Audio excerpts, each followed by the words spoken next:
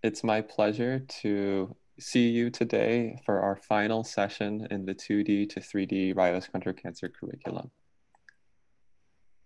And today we're going to focus on a take-home message that I hope you can carry on with you even after this finishes. And this is how to deal with challenges that might come up. You've all come a long way in this course, and we've covered aspects ranging from the physics to the contouring to dosimetry to QA and setup, positioning and imaging.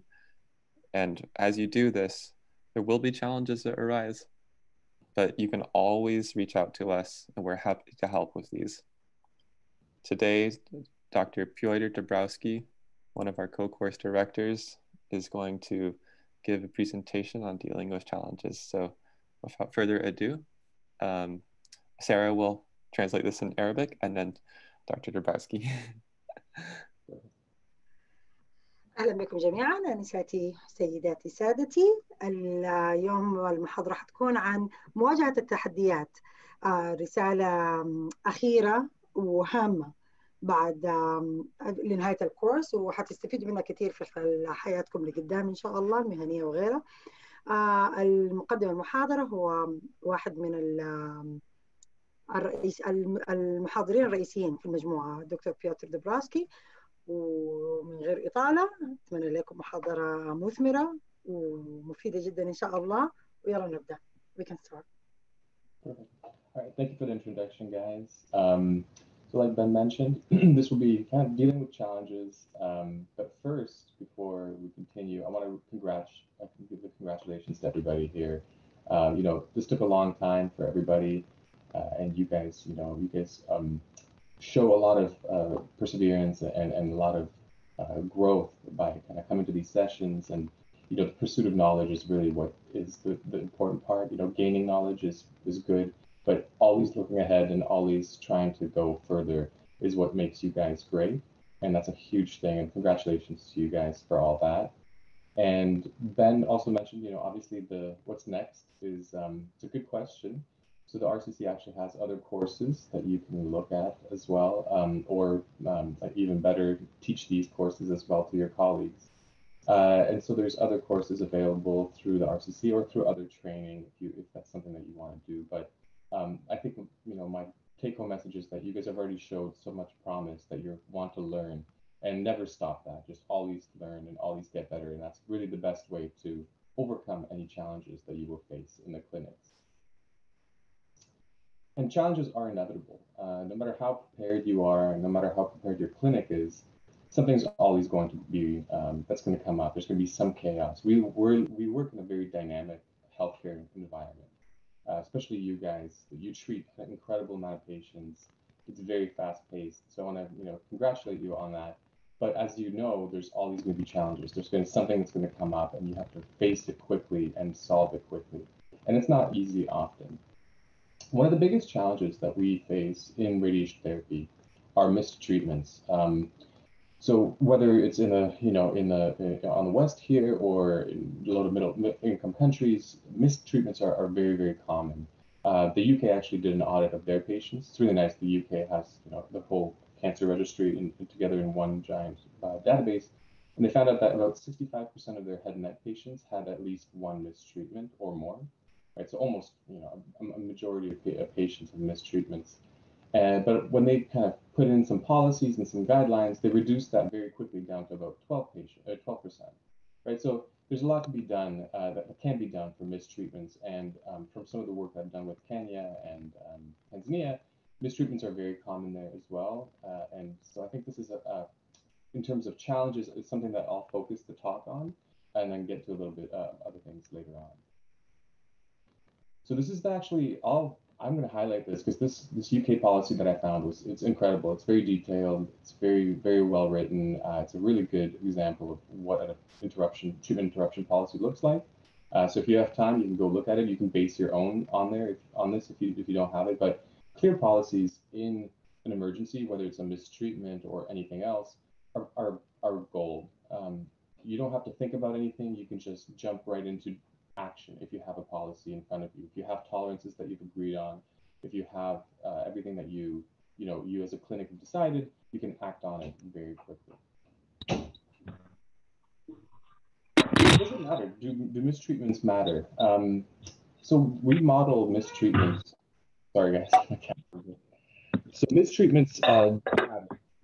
And we model them using this sort of dog leg or hockey stick approach, where can you guys see my mouse? I hope you can. There's a flat part of this. So this is a graph of total dose that you need in order to achieve some local control versus the length of treatment for the course of treatment. So there's a flat portion here that basically is indiscriminate of how long you take to finish the treatment. You don't need to increase dose. So whether you finish the patient in 3 weeks or a couple extra days, that's fine. But as soon as you get past this delay time point, it becomes a slope. And what that means is basically any delay after that point, you have to add on a little bit of dose in order to compensate for the loss of local control. And this time delay, or delay time, excuse me, is unique to not only tumor histology, so like what kind of tumor you're treating, but also to the actual treatment itself. So like a chemo rad versus just radiation alone will have different parameters. So you have to make it complicated.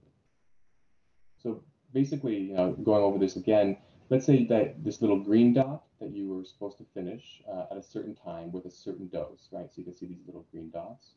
However, let's say there is this area of delay for the patient. They missed a week, let's say.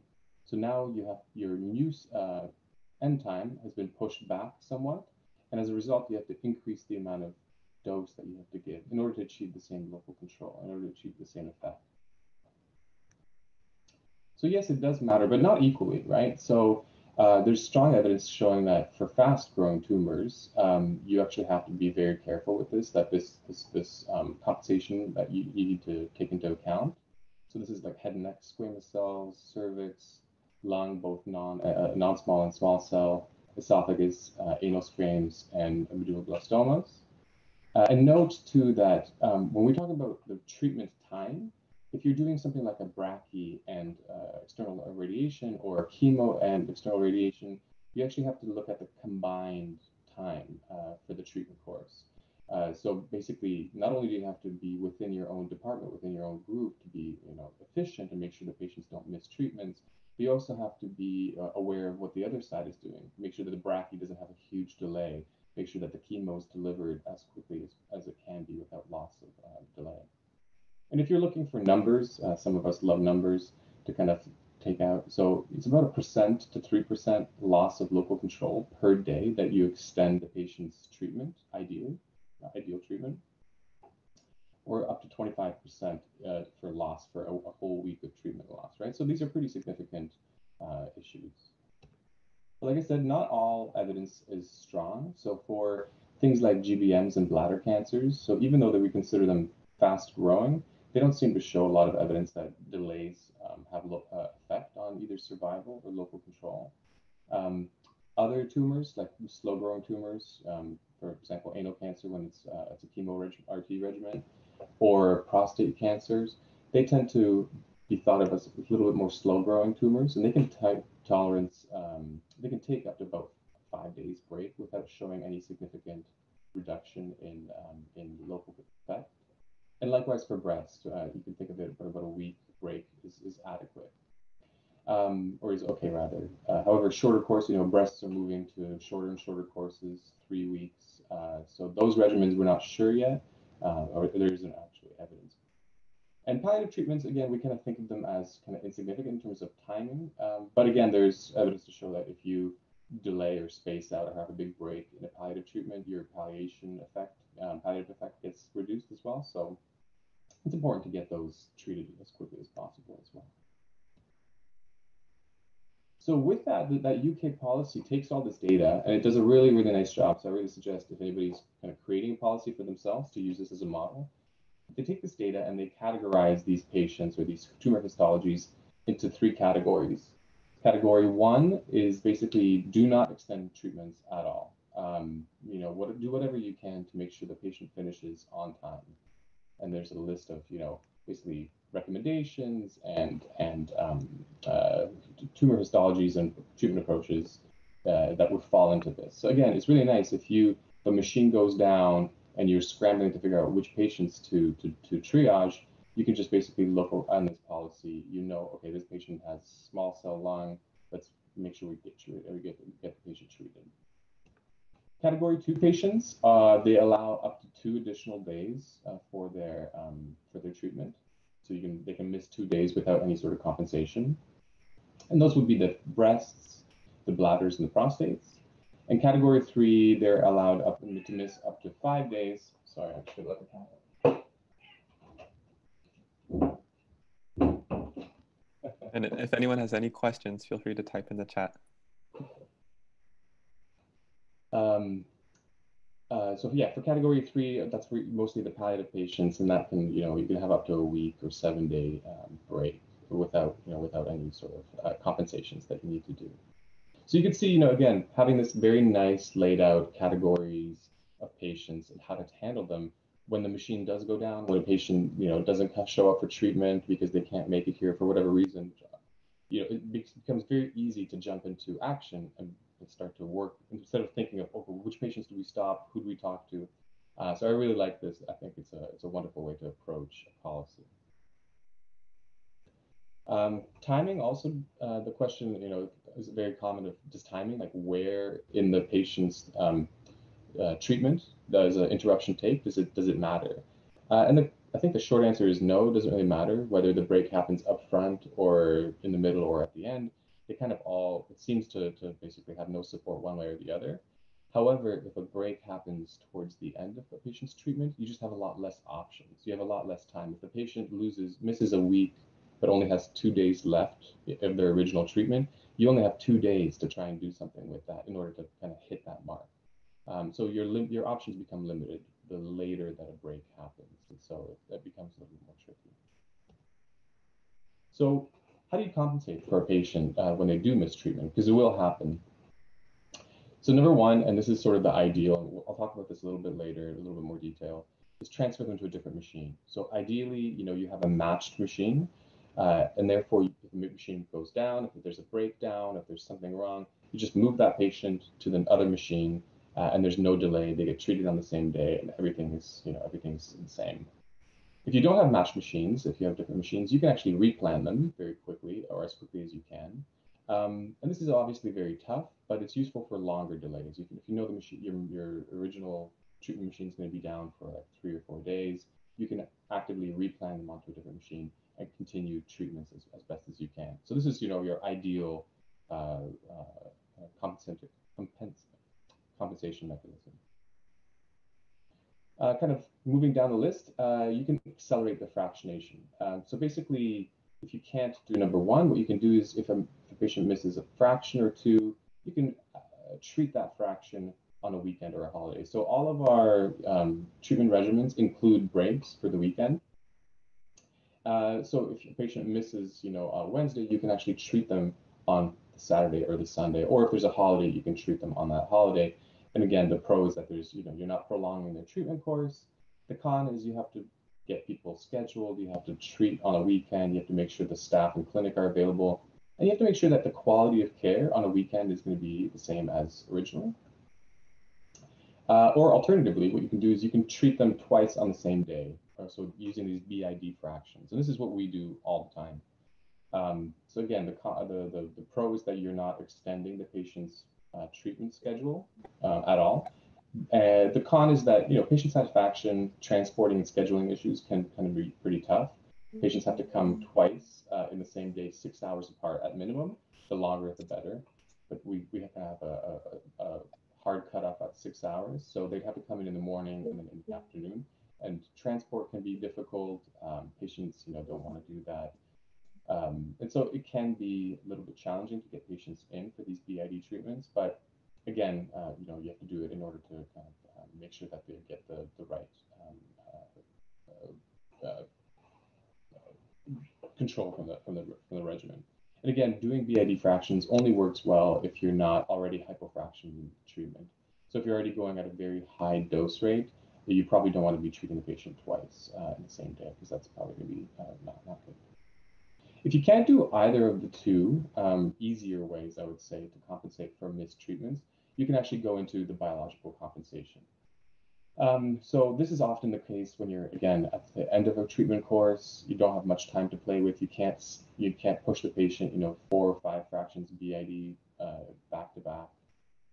And so you have to look at extending the dose and increasing the dose. So you can do this by either increasing the total dose and keeping the dose fractions the same, or increasing the dose per fraction for each of those. And the BED calculations that you have to do, they get pretty complicated. They're not complicated, but they get pretty tricky because they're very dependent on what tissues you're looking at, right? So this is the equation. These are the parameters, but really the alpha beta ratio, this the delay time or time delay, and this K factor, they're all dependent on what you're looking at, right? So your tumor histology, the treatment type, and so it becomes very tricky to select the right parameters, and you can make mistakes. I was going to work through some examples, but I found this this paper down here by Dale in Clinical Oncology that has really a great step-by-step bunch of examples that you can go through on your own if you want. To really see the details that they go into, and that you can see and gain appreciation that it can be pretty tricky to select the right parameters. And ultimately, you can't compensate for it the same. Basically, when you get into biological compensation, you have to select, because the alpha beta ratio is, you're either selecting for early responding tissues or late responding tissues. You can't have both. So you have to do the BED calculation to basically keep your tumor dose the same, or your local control effect the same, but that will increase your late toxicity. Or you do it the other way, where you keep the late toxicities the same, but more than likely your tumor dose is going to go down.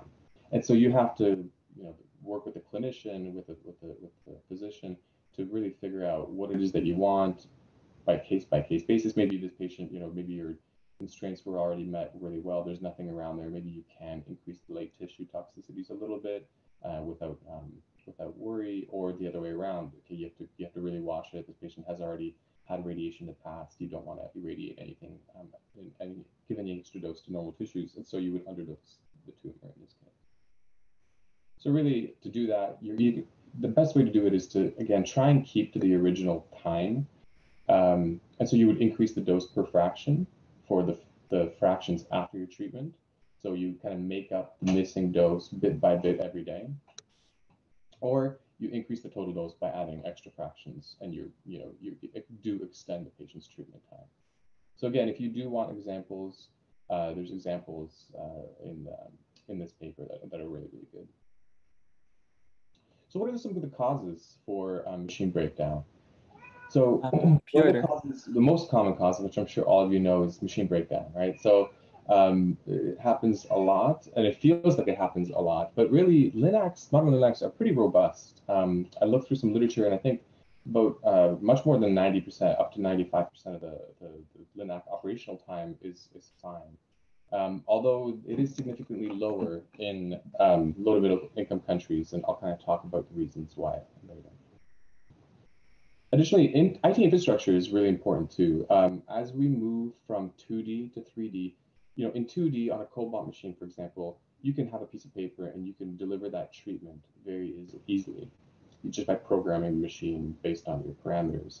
As you move into 3D, and especially as you move further into IMRT and VMAT, this becomes impossible, and you really rely on data transfer, right? Which is great because it's nice and safe. You have complete connected systems that talk to each other, and there isn't an opportunity to miss anything. But network stability becomes very important. So IT plays a huge role, and we've had IT go down, our networks go down, and basically everybody stops. Facilities is really important too, and I guess again, and for sort of developing nations, this is really stable power is kind of something that we take for granted. But I know in a lot of your places, having stable power is just an issue. With weekly power outages, these are LINACs are very sophisticated machines. They need stable power. They need cooling. They need chilled water. And so what can happen is, these facilities, even though everything is fine, the actual building, the hospital can't supply the power, can't supply the cooling that it needs. And as a result, you'll go down. And something that we found out last year was door functionality. One of our doors broke, and it took about a week and a half to get a motor in from wherever the motor was built. And we were down for a week and a half, which was very, very challenging. And staffing shortages, right? I think we all learned that I'm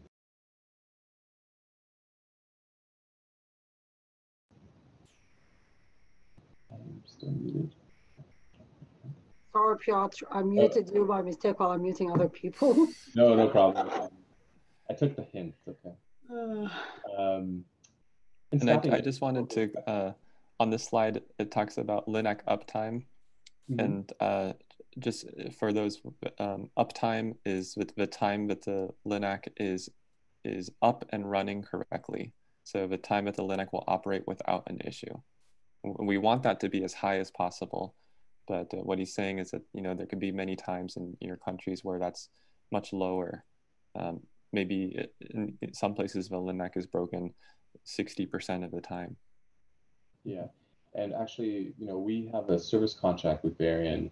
And, you know, the nice thing about having these service contracts with a vendor is that you can specify, you can tell them, I need it, you know, you can negotiate this number. I need it up 98% of the time or 95% of the time. And if they don't meet that mark, you know, basically you get money back for the contract. And so there's like, it's a really nice thing to have in there. So even though service contracts are very expensive, you can kind of play to make it to ensure that they will actually get the machine running for you as much as they can. Okay, so moving on, kind of lost my mouse. No, still frozen. Oh, there we go. Scheduling circumstances are really important too when you're scheduling patients. If you schedule patient starts towards the end of the week, just naturally because the way the weekends work, and we usually work in week, you know, most of our treatments are like a multiple of 5. By scheduling a patient to start on like a Thursday or Friday, you're going to end up with an extra weekend on there. And so you have to kind of pay attention to that. That can have an effect on patients too.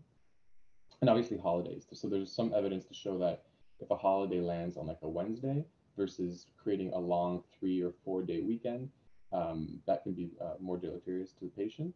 And so what we do, if we do have a 4-day weekend, like around Christmas or around Thanksgiving in the US, we'll actually treat on the weekend before, just to kind of compensate and make sure that the patients do get their full 5 fractions of the treatment. And obviously patient circumstances are really important. And I think this is something that a lot of you probably experience is, you know, patients either from the treatment themselves or unrelated illnesses, they just can't come for treatment. They can't continue.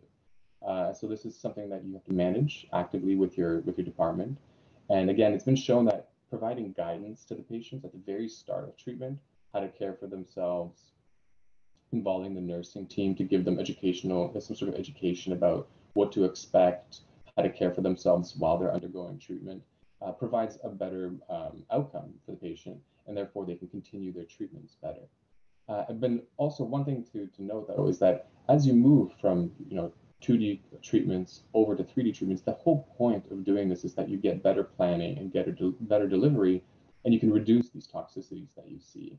You're not going to eliminate them because that's the nature of the game, but moving from 2D to 3D will allow you to spare a lot more tissues and be more conformal in your treatment planning, and therefore patients should see less toxicity and should continue to treat to come for treatments much more. Transportation, and I should say housing here as well, because I know a lot of your centers probably have patients coming from very far. So inadequate transportation or inadequate housing can play a huge role in patients during treatment, having patients there during treatment and missing patients. And this kind of goes to the second point, is that you have to explain to the patient the importance that they have to come every day and that they have to complete the treatment every day. This is obviously less of a problem where we are, because patients don't have to travel very far. I worked in a center in British Columbia. There's some pictures back here of bears. It was very, very isolated. It was like a 5-hour drive. Patients would drive about 5 hours sometimes to get treatment, so they would stay with us. And we had these problems where patients would say, oh, I'm done with it, and they would leave. And so we actually started getting patients to sign kind of these, it wasn't legal or anything, but just having them sign something saying, yes, I agree to come for the full treatments, to be here every day, made a big difference. And so involving their families as well was important to kind of communicate to the patient, hey, you have to do this. If you commit to something, you have to commit for the whole thing. So this is very important. And of course, the unexpected. I think COVID hit us all this year. And depending, everybody was impacted by it one way or another, whether it was, staff getting sick, patients getting sick. And so this caused a lot of turbulence, a lot of chaos in our clinics. And so I'm sure we've all dealt with it, so congratulations. But again, even if you're prepared for everything, the unexpected can come and kind of help you. So I want to talk a little bit about matched machines, so that this is the best solution. If you have a machine that goes down, the absolute best way to manage that is just by shipping the patient off to another machine. So if you have this, especially for busy clinics, like a lot of your clinics are, it's such a benefit to have a twin machine that you could just move a patient over. For scheduling, it makes schedules very fluid. And so if you have the opportunity to start a new clinic, or if you're buying a new machine in the future, I would highly recommend getting two machines that are exactly matched. It's just an amazing benefit to have. So what's in a match? Obviously, you have to look at what energies you have on the machines, make sure that the collimation systems are the same, that it has the same wedges, can go to the same field size, the geometry. Also imaging systems, right? If your physician created PTV margins that are very tight because they feel like they're gonna do some very good imaging every day, and then you move that patient over to a machine that doesn't have that imaging, well, obviously you can't get that same alignment. And so there's something to kind of think about, which kind of leads to the next point, as that different machines, even if they're the exact same type, they can be QA'd very differently. So one can be designed to be, or designated to be just an IMRT machine, the other one's got high tolerances. So you have to make sure that, talk to physics to figure out, are you QAing the same way between these machines? Are they truly identical? Compatible immobilizations too. We have different couches on a couple of our machines, and it makes moving patients really difficult because, if you created a head frame on one, it won't fit on the other. It's kind of silly. But that said, if there are differences between some machines, you can still transfer the patient. You just have to quantify the impact that you get. So if, physically, if you can move the plan from one machine to the other, even though there might be small dose differences, that's probably okay, as long as you have some policy to say, yes, okay, we know, for example, in Stanford, we have a couple of older Linacs and a couple of newer TrueBeams, and they're almost identical. They're not perfectly identical. And we know the MUs between them for a VMAT plan will differ about 2%. And we're okay with that. It's better than the patient missing, 3 or 4 days of treatment in a row. So we'll do that transfer and we'll be okay. There are some pitfalls though with transferring even to matched machines. The staff that you might be scheduling on that machine might be unfamiliar with the patient. They won't know the setup as well as the original staff. And so there's issues there that can come up. There might be additional QA that you need to run on the machine. And obviously, by moving a chunk of patients from one machine to the other, that schedule is going to get very long. And so you have to be very careful with how you schedule patients. Piotr, we have a question, Piotr, for the matched machines. Mm-hmm. So if you have two Linacs with the same energy, can you transfer the patient from the machine that broke to the machine that's still running without doing a replan and recalculation? Yeah, well, basically, if the machine has, if I go back here, if the machine has the same MLCs, the same output factors, right? So you have to kind of talk to your physics group. But yes, yeah, if the machine has the same energy, it's got the same beam parameters, like to make sure that your output's calibrated the same way, that the field sizes are matched. So in that case, yeah, that's basically what a matched machine is that you can then just take that plan, move it over without recalculating. But you have to work with your physics team, or you have to go through it in detail to make sure that it is truly a matched machine. And again, this is where the policy kind of kicks in. It's really nice to figure out how you calibrated your machines, figure out, are they truly identical? And if so, perfect. We can just move patients back and forth, no problem. If there are some slight differences, you have to figure out, okay, there's maybe a 3% difference or a 2% difference. That's fine. We're not going to replan. we're going to have just make sure that we keep track of how many fractions we get. Or if there are major differences, for example, one is like a SSD of 80, one is SSD 100, then no, for sure you can't transfer the machine. So you really do have to do your work to figure out what is the match, and decide for yourselves there. But we, for example, in my clinic here, we have two machines that are absolutely identical, except for the MLCs are different, and we can't transfer any patients. So and we have to replan all of them. So it kind of really depends on what you have at your clinic. Good. And we have one other question. It's from Roeda. What do we do if a patient stops 2 months of treatment after being in another country? And it seems like this is a scenario that probably comes up commonly. What I would say, Piotr, maybe if you can go to the slide that has the formula, sure, so that people can really understand sort of an example. So if 2 months is a very long time to miss treatment, and if the patient was just starting, they may need to start all over. But let's say they were in the middle of their treatment, you might need to compensate using some of the measures that Piotr talked about. So here, this is the BED formula, total dose times 1 plus your dose per day over the alpha beta. Let's say that this is equal to 100. Okay, 100 gray. And then T delay is that time at which the slope begins to increase, and the slope is equal to K. So maybe it's 1 gray per day for every extra day that you're adding. If you add on 60 days of missed treatment, this number is going to increase, this term is going to increase by 60 compared to normal. So essentially you're getting BED 100 minus 60 is only BED of 40.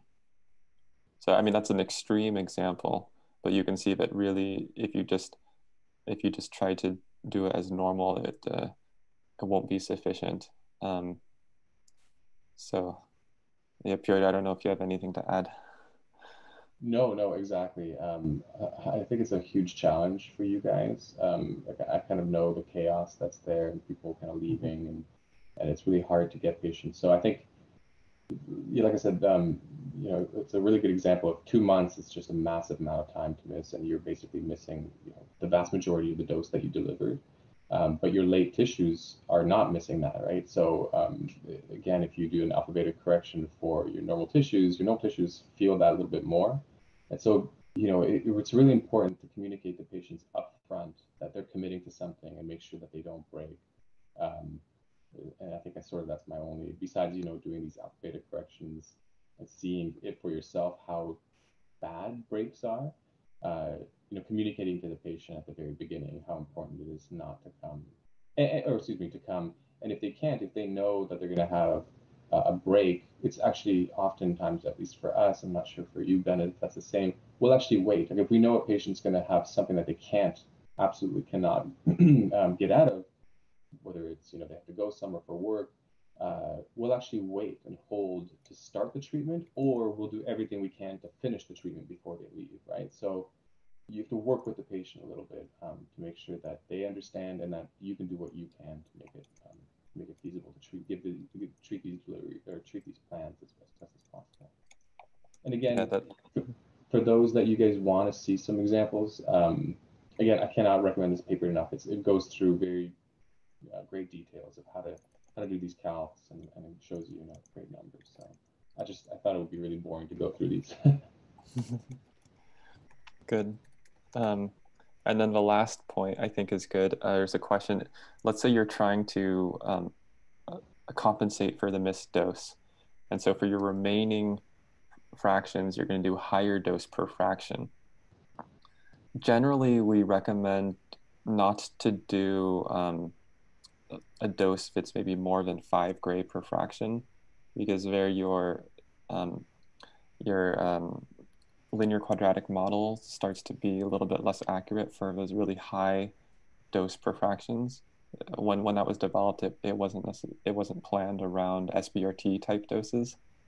So I mean, the question is, if you have treatment interruption, can you compensate for missed dose, let's say with a single fraction of SBRT for relatively small tumors? That's a tough question. I mean, if it's, again, I think the question becomes, what is around it, and what's your what's your late tissue toxicities that you're going to be worried about. If it's truly a solitary, like a lung met or something, I think you could probably compensate for it. But yeah, it's a very difficult question to answer, I think. Mm-hmm.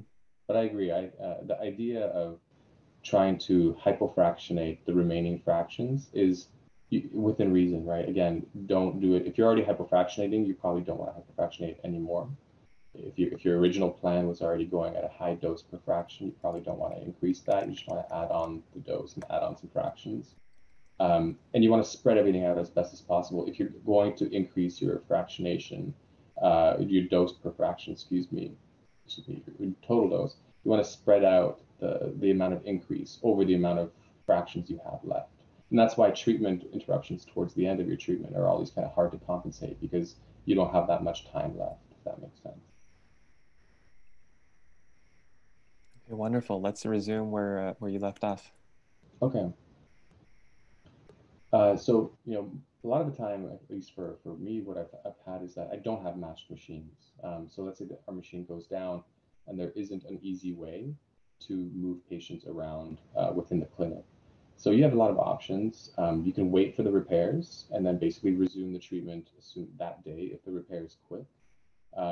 You can replan, like somebody mentioned, you can replan onto a different machine within your clinic that is available, excuse me. Or you can, even if there are other clinics around, you can actually partner with other clinics too.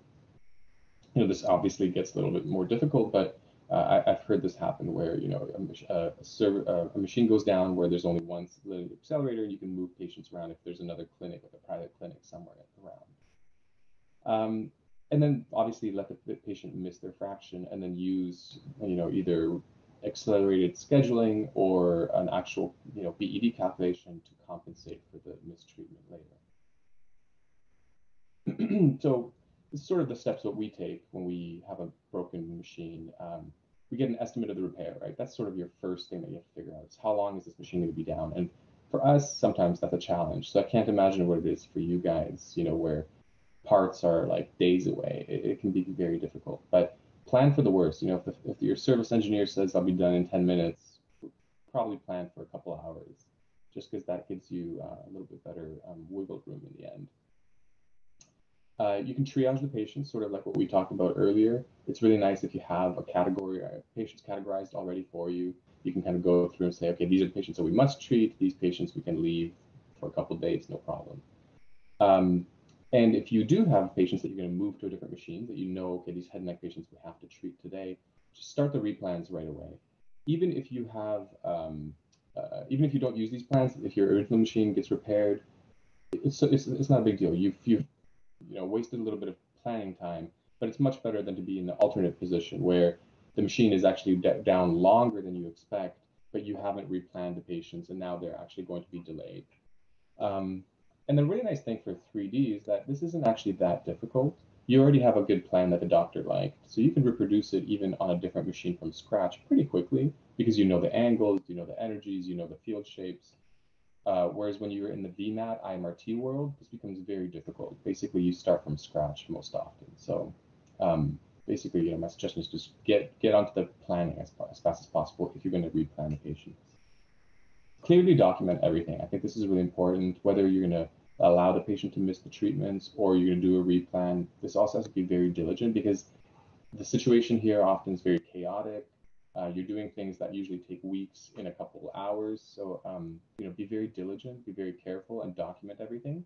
And the mistreatments, it's very important to document mistreatments, because, they can miss a treatment like a week ago, and then to miss 2 today. And so you have to make sure that you're accounting for all the missed treatments, not just, you know, what's happening right now. You have to know what has already happened to that patient. And again, coordinate. The best way to kind of describe this is that it's like an emergency response. You want one group or one person to kind of be telling everybody what to do. You don't want people working kind of separately. And often what happens is that you want to be doing this in a cycle, right? So as you get an estimate of how long the repair is going to take, you kind of go through this process, and then you go back and say, okay, are we still on track? Are we still looking at it, you know, a couple hours? Because repairs for the Linux, they can get pretty complicated, and they can get changed, right? You try one part thinking that that's what's going to solve it, and it turns out that wasn't the problem at all. And this happens a lot. And so it's really important to kind of have this cycle of constantly talking to each other, having and communicating with each other. So I want to contrast a little bit about service.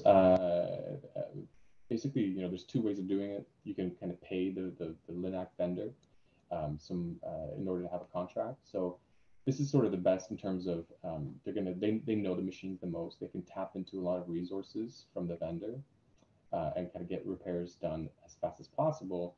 However, it's often very expensive. And you can get longer response times this way because they're probably not local to your area. They have to fly in, parts. But that said, like with everything that has happened recently in this past year, everybody's kind of starting to figure out ways to do things remotely. And so, for example, for Varian, with the machines we have an excellent system of they're able to log into your LINAC and basically see everything. They have oscilloscopes that are embedded in it, so you can troubleshoot it through the internet with you just at the machine. And we've fixed our LINACs there numerous times without anybody actually even showing up on site. So this is a huge benefit if that's the point that you go. The alternative to that is obviously training your in-house hospital biomedical engineer staff or engineers to take care of the LINACs. And unfortunately, in-house training can be a little bit inadequate because these are very specialized machines and there's not a lot of experience out there. And so often you need to send your repairman to vendor-specific training, which can be expensive. But usually, you know, they're already on your payroll, so you don't have to pay them as much. And they're always on site, or they're usually on site. And so they can usually respond very quickly to any breakdowns. But regardless of which way you go, one of the biggest things that I saw, I was looking over some of these LINAC uptimes, meaning how often is the LINAC broken, and it's significantly higher in low to middle income countries, and that's mostly this paper found out it's mostly due to the experience of the person who's doing the service. They just don't know the machines as well. And number 2 was wait times for spare parts. And again, when I worked in Prince George in northern Canada, this was the case. Like if a part wasn't available, it would take up to 2 days to receive a part. And so what we did was we worked with our hospital administration to basically buy up a lot of these common parts that go down and have them on hand. So it was a big purchase up front, but it saved us a lot of downtime. And so things like MLC motors, bulbs, even common circuit boards. If you talk to your vendor, they can tell you, you know, these are the things that often break down. And so you can have these on hand and you will use them eventually. And, you know, you have an inventory, like a parts depot. The other thing that's really important is preventative maintenance. And this is, you know, the term, an ounce of prevention is worth a pound of cure. By having service come and do these preventative maintenances, you know, they'll check the machine, they can spot problems that are about to arise and have a major downtime. They can spot that. And so it's really important to have these preventive maintenance done, which can be challenging, right? Because they take a long time to do. I think estimates about 10 days a year that you need for preventive maintenance. And so as a result, you need to include this in your clinic schedule. So if your clinic schedule is running 16 hours a day, the service is not going to have time to come in and do this preventative maintenance, which can probably be worse off in the long run. One of the other things I want to mention is really bad, is even we're really bad with it, is that often a LINAC will go down, service will come in and repair it, and then they just give it right back to the therapists. And this is really a big no. Physics has to come in and check the machine afterwards to make sure that it's appropriate for clinical treatments. And there's countless misadministration incidents that have been reported exactly in this way, where the service will reset something or put in a new board, things change, they're not clinical staff, they don't know what to look for, and then the machine gets released to treat patients, and you will mistreat a lot of patients without realizing it. And there's other documentation that you can look at from the vendors, even if you don't have a service contract. They always will have documentation online, so you can review this. There's on-site vendor training. Often if you buy a machine, they will send you, or they'll send somebody for training. So this is a really good useful use. Make sure that you do use that. Don't let it just not happen. And then help centers. You can always call someone, even if you pay per time. It's always nice to just be able to pick up the phone, call, and talk to somebody to get some feedback for what your approach is going to be. So I'm not sure if there's anybody from like the hospital administration on these chats, but I'm sure some of you have leadership roles. And so one of the things I want to really mention is that this costs money. To keep a clinic running well costs money, and this has to be budgeted for it. Often we get into these strange scenarios where there's a lot of money when you purchase a machine, but there's very little money for like the annual budget that it takes to run the machine effectively. And so if I could convince you that you need to focus on the second part as much as you focus on the first part, your Linux will be a lot more operationally active. And then budgeting time is also really important. Again, QA, training, and preventative maintenance take a lot of time. You have very busy schedules. And so I think somebody from leadership has to say, no, we have to do this. Otherwise, it's going to be worse in the long run. And this is kind of becoming the last point here, is having a dedicated IT team for radiation oncology. Often IT in hospitals is treated sort of kind of outsourced, and it's treated as like a peripheral need. Somebody that takes care of the pager system or takes care of the phone calls. But really for radiation oncology, because we live in such an integrated system of different systems talking to each other and networking, it's totally vital to have IT as an integral part of radiation oncology. So it's, again, something I would stress for hospital administration to view it differently than they probably normally do. And I think this has already been mentioned a few times in other talks, but having a way to talk about incidents at your clinic and review them. So again, have an opportunity for feedback to give, for staff to give feedback about incidents that happen, whether it's a machine breaking down or a patient missing treatment because they're far away. The hospital administration should know. There should be like a loop that people can tell the hospital, this is what's happening, this is bad for the patient, and you can review that and create different processes and different changes in your workflows to make it better. And likewise, sort of incident review is after something happens, but you can have quality improvement initiatives, which is sort of before something happens. So the hospital can create like a reward system in order to encourage people to think about, well, how can I improve this? And again, this seems kind of like work that doesn't need to be done, but in reality, most of the time, these quality improvement initiatives, they actually, increase efficiency at the clinic. They increase the amount of time that the LINAC is running versus broken. They get people to think about it differently, and so it actually improves the quality of care and it improves the efficiency of the clinic, so you'll get more out of it. So at this point, I was going to start to go down a list of like common errors and maybe what to do with them, and I realized this would be a really long list, and I don't think I could do a good job describing these because everybody's situation is a lot different than everybody else's. So I just think this topic is too broad to try and give good clinical answers. So hopefully this talk isn't that long, so maybe we can chat about your specific questions like we have been. So I think that's probably the better way to do it. But a couple of things I do want to mention in general is policies and standards, right? It becomes so much, when something happens, whether the machine goes down or a patient misses or a patient's not fitting into their immobilization because they've lost weight, it happens pretty infrequently. Usually we do great treatments and we run them pretty, most of the time we run very well. And so it's really easy when something happens to kind of forget about what we did to solve the problem. So I think writing stuff down and creating it could be an informal guideline, but it becomes very, very useful for when you're doing things kind of on the fly and you have an emergency situation, you can just pick up this piece of paper and read off what you're supposed to do. I think it's really, really good. And at the same time, if something does happen, again, take a moment after after everything's settled down, after the machine's repaired, after the patient, we've made a new shell for the patient. Take a moment and really assess, okay, what happened? What can we do better next time? And take a moment to figure out how to adjust your workflows.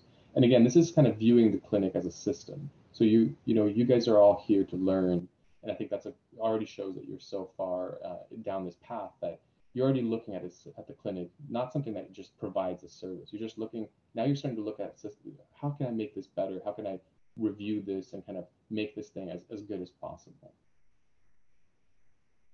And another big thing about overcoming challenges is that the people that are working through the challenges have to have opportunity to grow. And so I really want to focus this last little bit about professional education and development. And if you give patients, or if you give your staff the time and the resources to get better, they will become the champions, the leaders, and the problem solvers for you. And so challenges will be overcome naturally because you have people who are becoming, better and more developed in their careers, rather than if everybody is just maxed out and stressed and there's no time to even think about things, you'll never get better, and you'll never overcome some of your challenges that you're looking at. So basically, it's looking at your therapists, nurses, and doctors and physicists more as like a leadership part rather than just providing a service for the hospital. So Shada actually asked me to highlight the medical physics accreditation program, and this is just one example of what this looks like.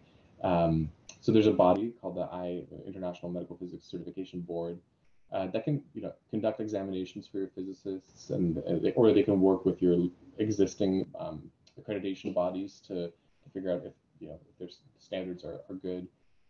And ultimately, what you can say is that you can ensure that the physics group that you're working with, they can meet international standards, and they know the international kind of approaches to things. But at the same time, it encourages them to become leaders in their clinics. So it's now you have a certification, now you have this proof and this confidence in yourself, and you can start to implement certain things in your clinic. So I think it does, I'm sure the therapists, I'm sure the doctors all have these different bodies that can help them through this, but continuing education and professional development is very important. So the last little bit I want to kind of talk about seeking help. So there's lots of opportunities for getting help. There's lots of resources basically. So I just mentioned a few here. For example, the IAEA can do calibration audits. So for your physics team, you guys can ask for a calibration audit for photons only. I don't think electrons are supported. And they can either come in or send you nanodots, and you can irradiate them to make sure that your calibration that you think how you calibrated is accurate. They have a lot of regulatory guidance, so if you have any questions about shielding and things like that, they can answer a lot of questions. There's lots of organizations that give educational seminars and symposia that are, it's useful like this to always be learning and developing.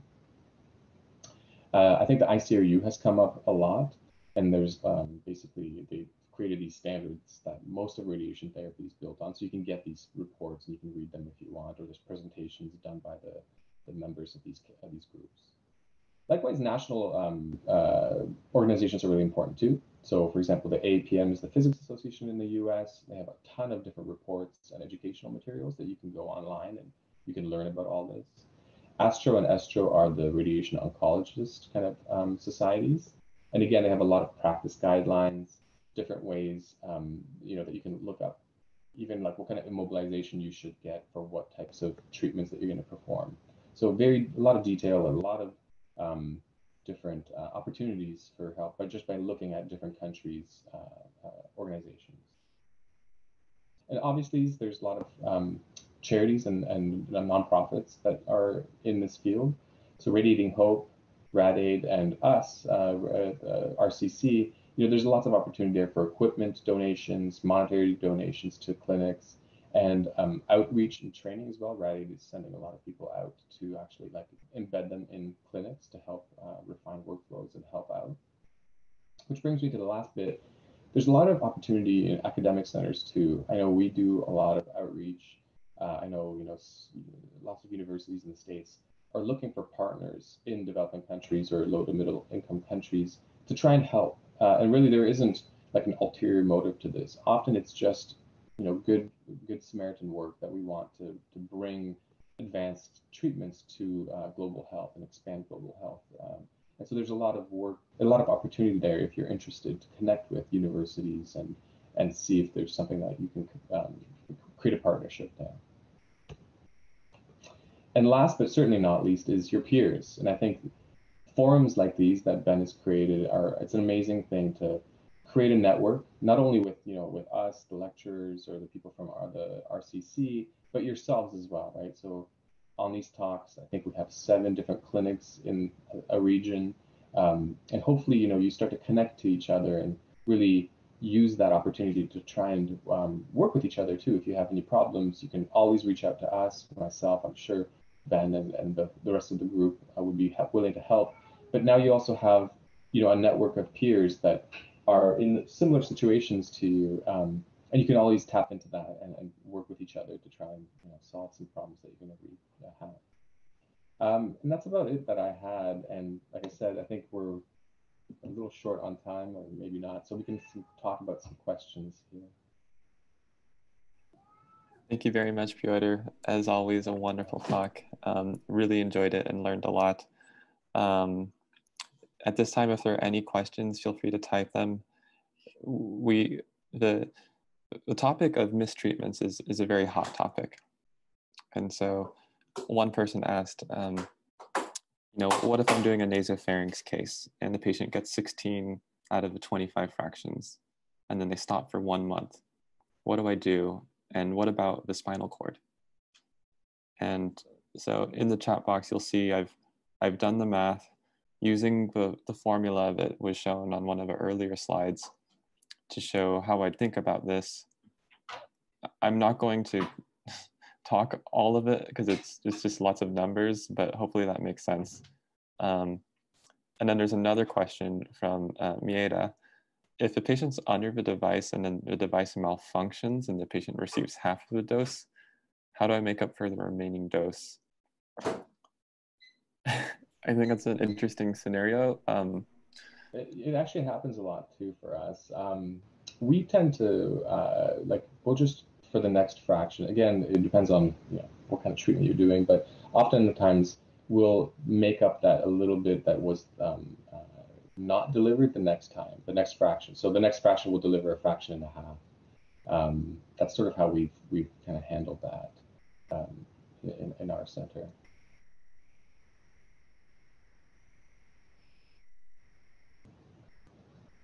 Yeah, the hypofractionated regimens, that becomes difficult. I guess the idea of hypofractionated gaps in hypofractionation become more difficult, right? Because you're already running at higher dose rate or dose per fraction. I think it's difficult. I think from that UK policy, their recommendation is to recalculate the plans back to conventional fractionation and continue from there on, rather than continuing to try and make up dose with SBRT, for example, which kind of makes sense because you're going back to something that's a little bit more safe.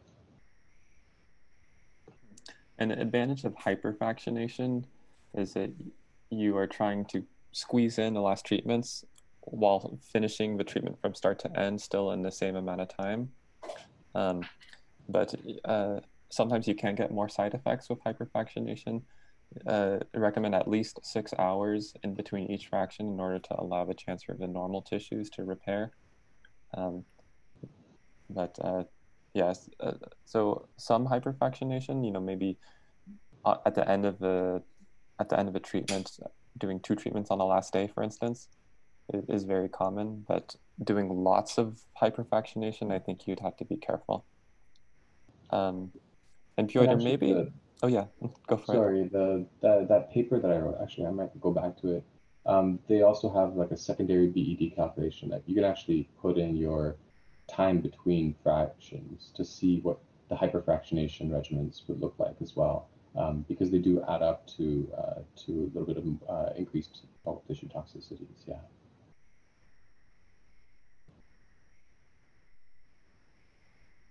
And maybe you can go back to the slide where we show all the common different kinds of ways that we can experience challenges.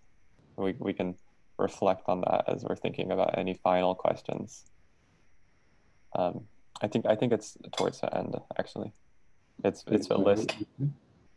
Yes. Like I said, I was starting to do it and I just got so overwhelmed. I felt like this lady in the picture. I just said, there's probably so many ways that things can go wrong that it's just really difficult. So I think instead, I think I would just encourage, you guys to reach out to us, whether it's on this call or afterwards.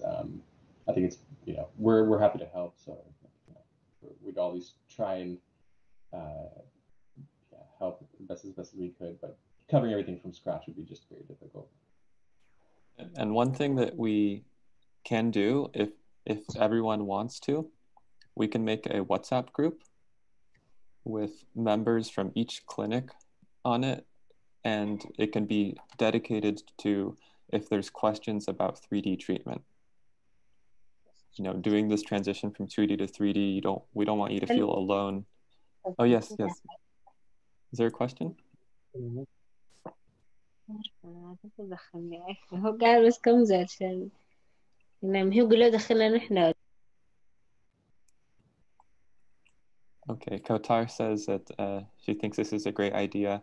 Please let me know in the chat if you also want to make a WhatsApp group for 2D to 3D alumni.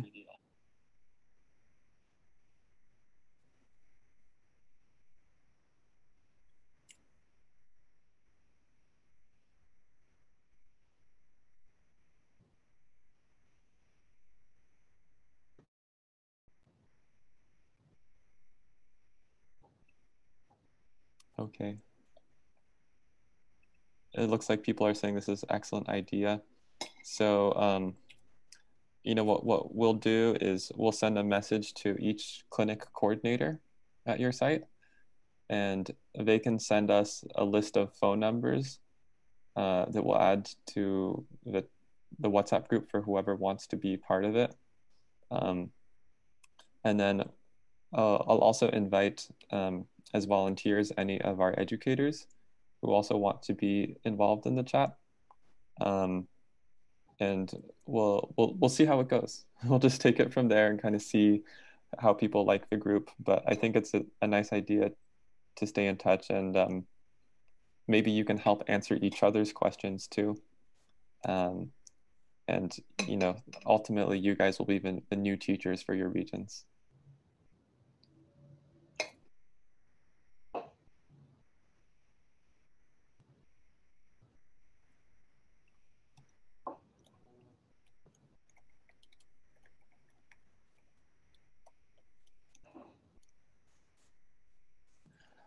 And then just a few announcements. So now that we've reached the end of the curriculum, we want to get ready for the final evaluation. So just like you took a test at the beginning of the course, we now want to do the test for the final evaluation. So we're going to send out a link to the final exam. It will be multiple choice. There's no time limit once you start the exam, but we want you to finish the exam in the next 2 weeks. Okay. Let us know if you're missing any of the slides. We can send you the slides so that you can study. And also we have our video recordings on YouTube. In addition, we'll send one survey that we'd like you to fill out that talks about what your experience has been with the course and how you feel confident in certain aspects. And these two things, the survey and the final exam, will be required for everyone to get certificate of participation that we will issue after we look at the results. There's no penalty for low score, but we do hope that you show improvement. And we look forward to any comments that you want to include in the forms. Any questions?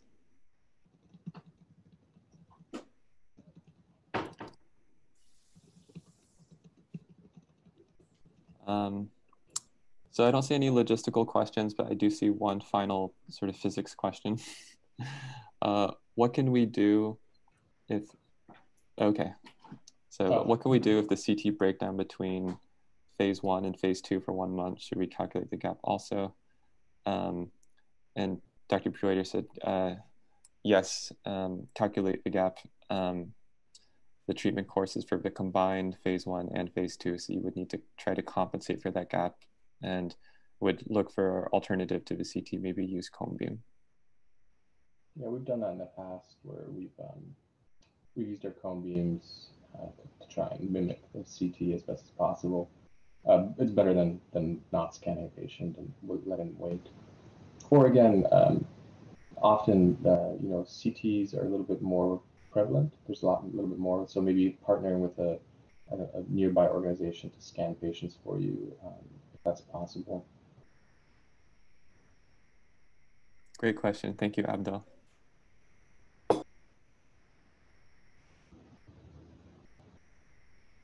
Okay, well, we are past the hour. So everyone, have a good day. Have a good evening. Piotr, thank you so much for taking the time to share this excellent presentation.